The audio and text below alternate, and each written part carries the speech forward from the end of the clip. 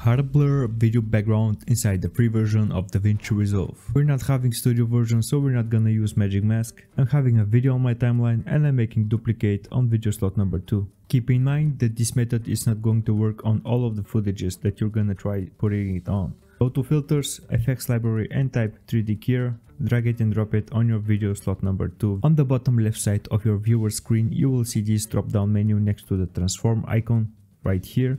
You want to click it and then you can find their Open FX Overlay. Make sure you select it and then drag over the screen just behind your character, and that background that you have just selected is going to be excluded from the video. What you're seeing right now is the background from the video slot number 1.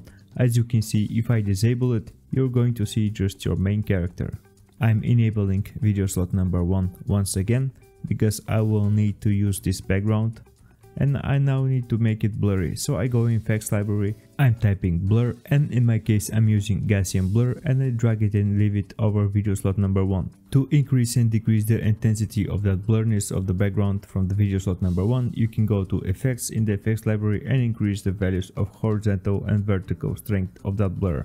Let's preview the video and keep in mind that this method is not going to work on all of the footages that you're gonna try it on. Also, you can check out this video right here. I'm pretty sure you're gonna like it. Thanks for watching and see you in the next one.